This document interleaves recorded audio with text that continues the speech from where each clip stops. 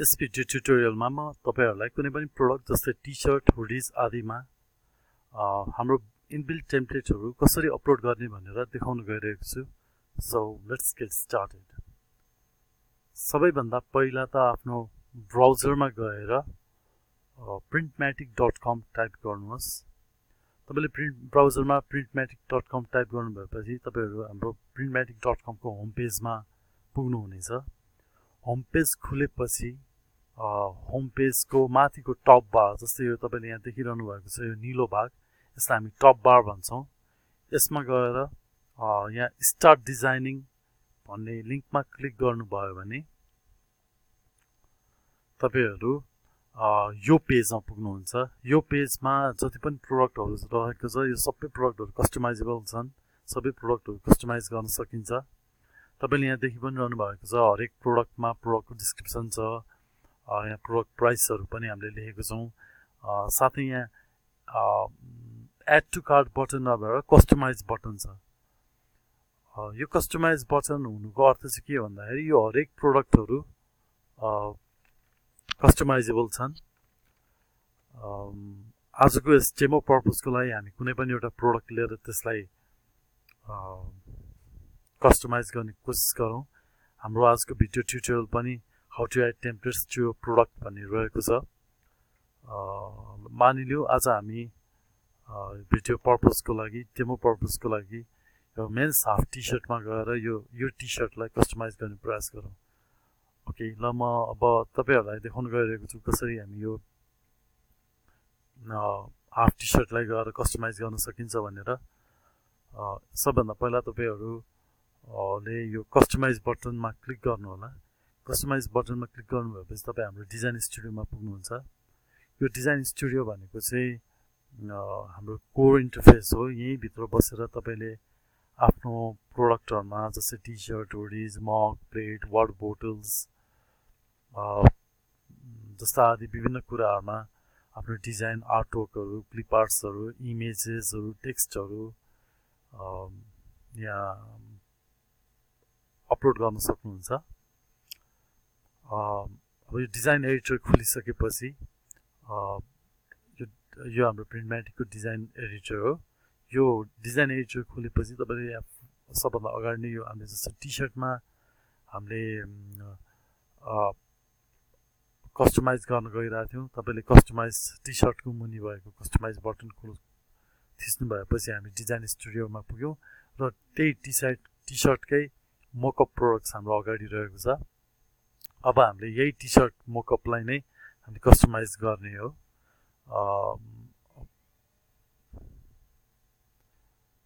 अब यो टी-शर्ट मोकअपको लागि हामीले टेम्पलेटहरु चाहिँ युज कसरी गर्ने भन्दाखेरि तपाईले यो तपाईको स्क्रिनको लेफ्ट ह्यान्ड साइडको टपमा यो प्रोडक्टको मुनि टेम्पलेट्स देखिरहनु भएको छ। त्यो टेम्पलेट्समा क्लिक गर्नु होला। टेम्पलेटमा क्लिक गर्नुभएपछि त्यहाँ थुप्रै टेम्पलेटहरु खुल्छन्। यो हामीले लगभग 400 वटा जति एकदम हाई क्वालिटी टेम्पलेटहरु बनाएर राखेका छौं। तर हरेक टेम्पलेटहरु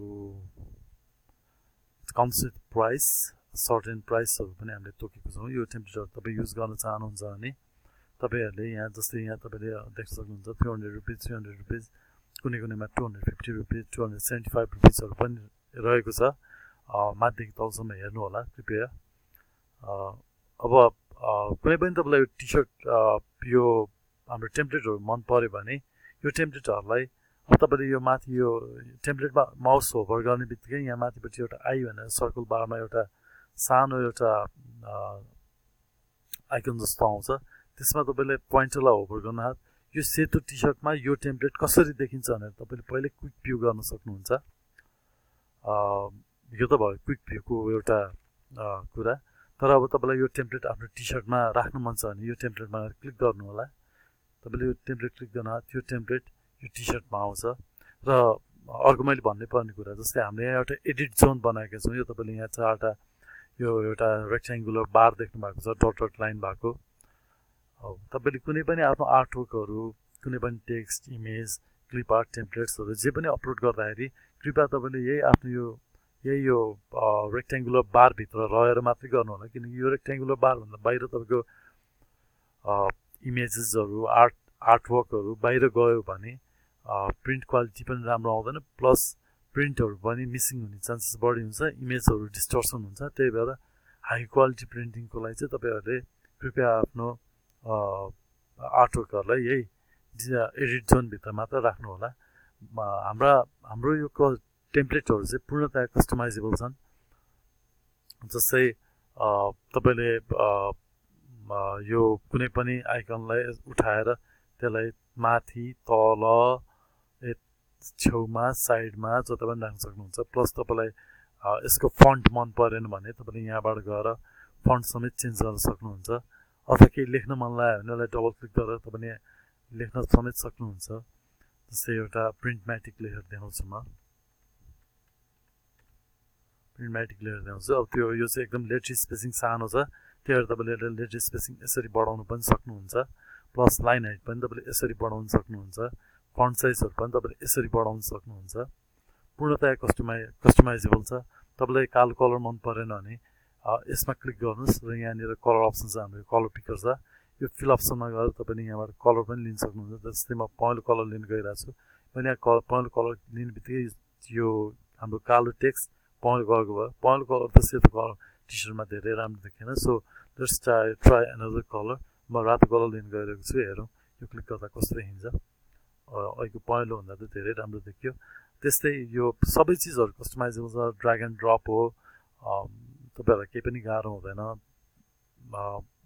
वेबसाइट खोल्नुहोस् प्ले अराउन्ड गर्नुहोस् यो त भयो फ्रन्ट एन्डको कुरा जस्तै यो प्रडक्टको चाहिँ तपाईँहरूले याद गर्नुभएको भए जब सुरुमा यो प्रडक्टको बेस प्राइस थियो एउटा हुन्छ तपाईँहरूले जति जति यो टेम्प्लेटहरू एड गर्दै जानुभयो यहाँ तपाईँहरूको पैसा उति उति बढ्दै जान्छ अब हामी हेरौँ अब ब्याक एन्डमा यो टी सर्टको ब्याकमा पनि तपाईँले आफ्नो डिजाइन कसरी प्रिन्ट गर्न सक्नुहुन्छ भनेर त्यसको लागि चाहिँ तपाईँले यहाँनिर यो डट डट एरो छ यहाँ क्लिक गर्नुभयो भने तपाईँ ब्याक एन्डमा पुग्नु ब्याक सेक्सनमा पुग्नुहुन्छ टी सर्टको यहाँ पनि तपाईँले कुनै पनि एउटा टेम्प्लेट उठाएर राख्न सक्नुहुन्छ र यसलाई आफ्नो अनुरूपले कस्टमाइज गर्न सक्नुहुन्छ जस्तै यो छाता छ भने यो छाता पूर्णतया कस्टमाइजेबल छ जस्तै यो टेक्स्टहरू कस्टमाइजेबल छ यो छाताको जस्तै यो कलर यो छाताको यो कलरलाई यो चेयरको यो खैरो कलरहरूलाई यो कलर हो भने यहाँ गएर यो चेन्ज गर्नुभयो भने त्यो त राम्ररी देखिएन बट मेबी दिसमा हजुर अलिअलि चेन्ज भएको छ तपाईँहरूले नोटिस गर्नु भएन होला तर मेरोबाट चाहिँ नोटिसेबल हुन्छ जस्तै यो हेर्नु छाताको भाग हेरौँ छाताको भागलाई अब रातो देखिन्छ त्यसै अझ अब यो कलर हाल्यो भने यस्तो देखिन्छ पूर्णतया कस्टमाइजेबल छ तपाईँहरू प्ले अराउन्ड गर्नुहोस् र आफूले जुन जस्तो तपाईँलाई आफ्नो प्रिन्ट चित्त बुझेपछि ल यतिको प्रिन्ट भयो मेरो टी सर्टमा छाप्दा मेरो टी सर्ट राम्रो देखिन्छ अथवा मलाई राम्रो देखिन्छ भन्ने भएपछि तपाईँले यहाँ माथि एड टु कार्ट बटनमा क्लिक गर्न सक्नुहुन्छ सरी यो गर्नुभन्दा अगाडि चाहिँ हाम्रो यहाँ सर्टेन अप्सनहरू पनि छ जस्तै कलर अप्सन तपाईँलाई सेतोमा होइन अब यो पहेँलोमा गर्न लाग्यो भने पहेँलोमा अथवा पिङ्कमा अथवा ब्लूमा अथवा हरियोमा जुन कलरमा पनि तपाईँले गर्न सक्नुहुन्छ साथै तपाईँले मिडियम साइज पनि अथवा हाम्रो 2-3वटा साइजहरू छ त्यो पनि चुज गर्न सक्नुहुन्छ प्लस कतिवटा क्वान्टिटी मगाउने हो त्यो पनि युज गर्न सक्नुहुन्छ यो सबै गरिसकेपछि तपाईँले यहाँनिर गएर एड टु कार्ट गर्नुभयो भने तपाईँ यो प्रडक्ट कार्टमा अपडेट हुन्छ र चेकआउट नाउ भनेर बटन पनि तपाईँको अपियर हुन्छ यो चेकआउट नाउमा क्लिक गर्ने बित्तिकै तपाईँको यो प्रोडक्ट र यो डिजाइन अपलोड हुन थाल्छ र त्यसपछि तपाईँ चेकआउट पेजमा पुग्नुहुन्छ